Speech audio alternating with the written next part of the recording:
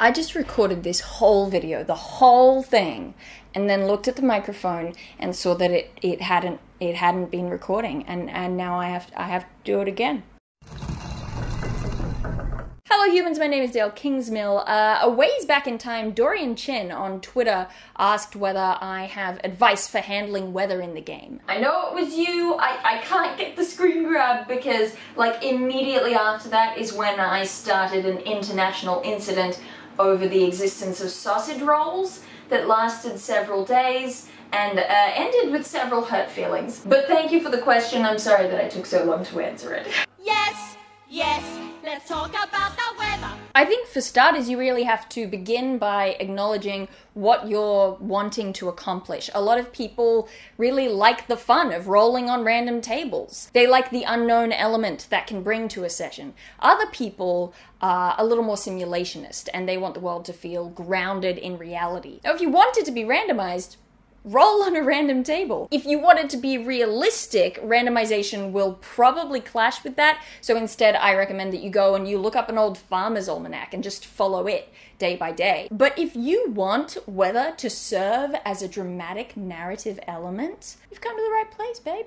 Weather in fiction is super tightly wound up in mood.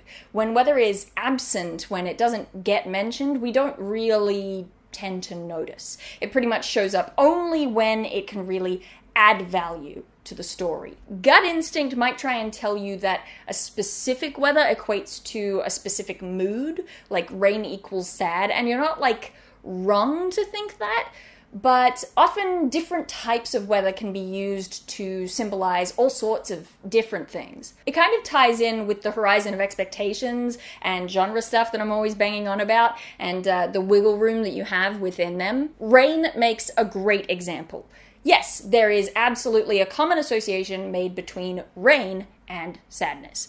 Rainy funeral scenes. I'm not crying, it's just raining on my face. But think of the end of The Lion King, Simba climbing Pride Rock. That bit always makes me weep. Hans Zimmer, why would you do this to me? Why did you have to go that hard? Or think of Andy Dufresne escaping from Shawshank. In those examples, rain can also serve to represent a cleansing renewal, like a relief, like a redemption. Then, of course, we have rainy celebrations. There's Spidey smooches, romantic sprints, declarations of love, the Arashi Beautiful World Tour, singing, dancing in the rain. More than anything, I think that rain serves as a narrative show-don't-tell shorthand to express an overwhelming emotional state. The character is so sad or happy or excited or enraged that they don't even care that they're being soaked to the bone.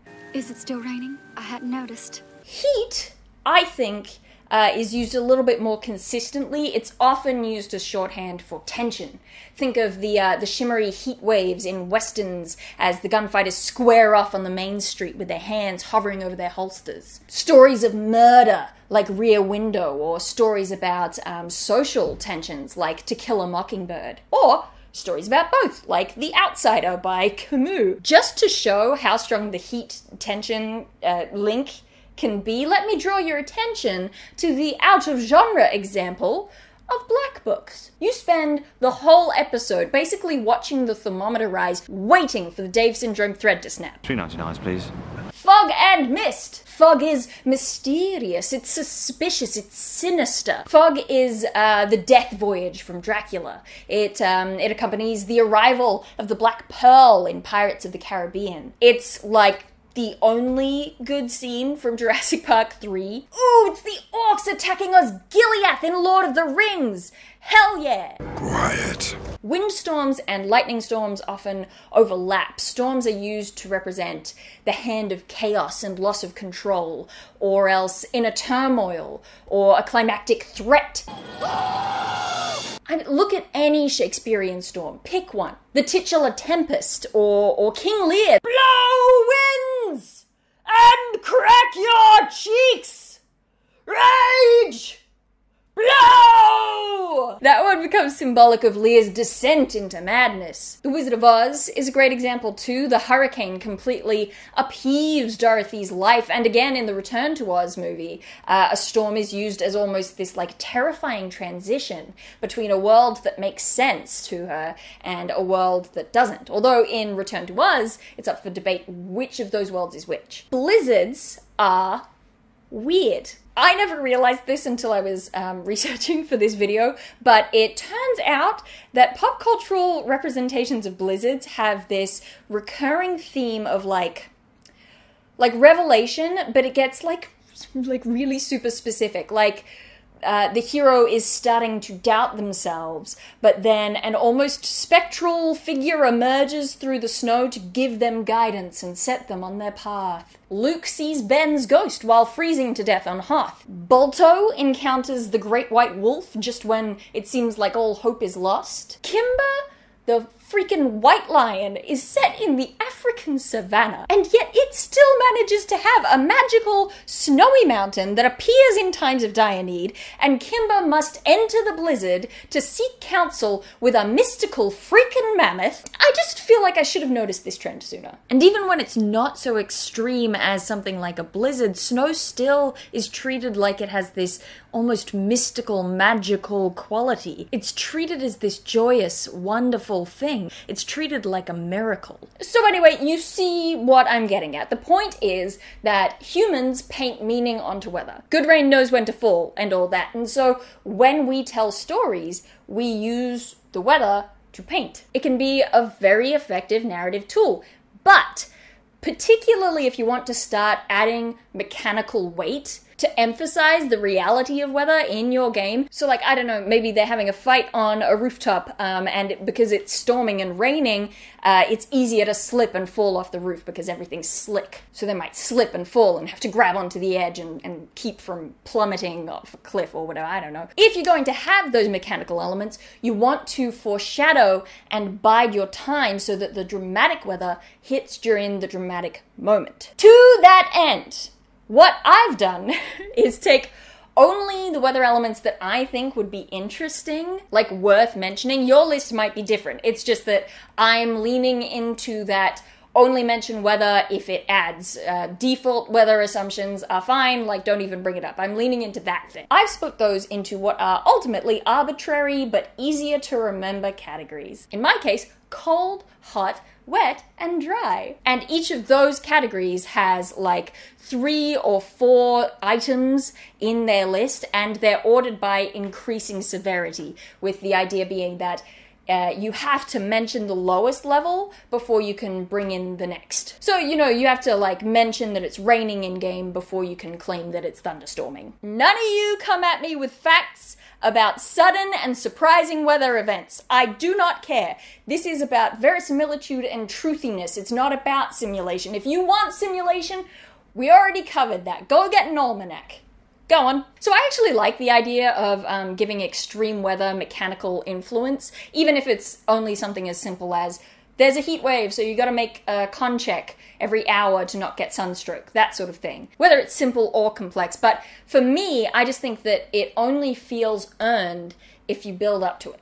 If you foreshadow it by talking about how, like, families with kids have been hitting the harbor daily to paddle in the water. Or the bartender has sweat through his shirt. How, in order to sleep at night, the PCs have had to ditch all their blankets, and even then, they still toss and turn for hours trying to get comfortable. All I'm saying is build into it. Build into it. And the build can be fun stuff, too. You know, you could have a snow day. Let the players pelt each other with snowballs for a while and build forts, and I don't really know what you do on a snow day. I've never had one. Although, kind of that one time, speaking of sudden and surprising freak weather events, so you know, like cloudy, rainy, thunderstormy, flood. Now that's significant. The final level of severity in each list is the like real extreme weather. Extreme! Some of them that I have on my list aren't even so much weather as weather adjacent events. So rather than it being a cool thunderstorm during the, you know, climactic battle with Strahd,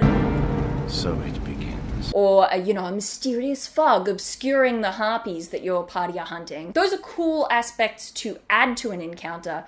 these sort of top level severity things, these are encounters. These should be complexly layered events that the heroes have to tackle if and when they come up. I think they're especially great encounter concepts for high level games. I've been banging my drum for years about how a really great problem to put in front of Superman would be a natural disaster, because there's only so much that a straightforward use of superpowers can do against an avalanche. The party will still have everything in their utility belt that they usually do, but they might have to think a bit differently about how they use them.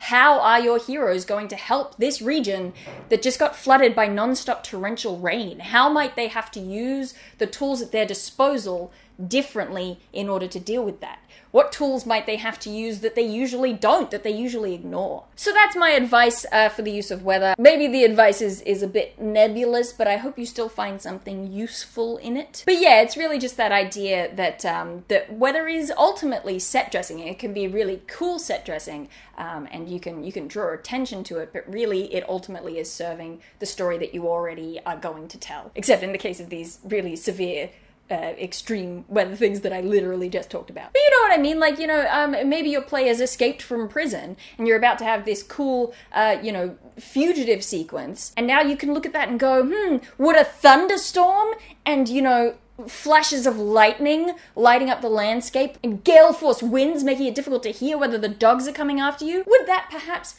elevate the session? Hopefully this video gave you some tools or a nice framework with which to sort of think about that kind of thing. Now comes the part where I have to be a real YouTuber. Hi there, if you want to help out the video on the channel, then you can hit the like button and leave a comment in the comment section below about what your favorite weather is. Do you like the cold? I don't know, let me know. Subscribe and hit the bell button, because that'll notify you when I make a new video, and that would be good. I'm also on other social media platforms, and I have a Patreon. And merch! You can find me every week on the Eldritch Lorecast. We got a great panel of hosts and we all talk about game design, and maybe you would enjoy that. Was that good? Did you? Alright, apart from that, I do believe that's it. I'm done. Email this to your grandma, and I'll see you some other time.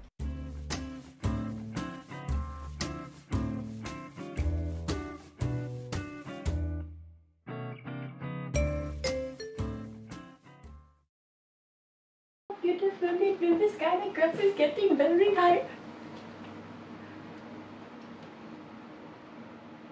Oh no.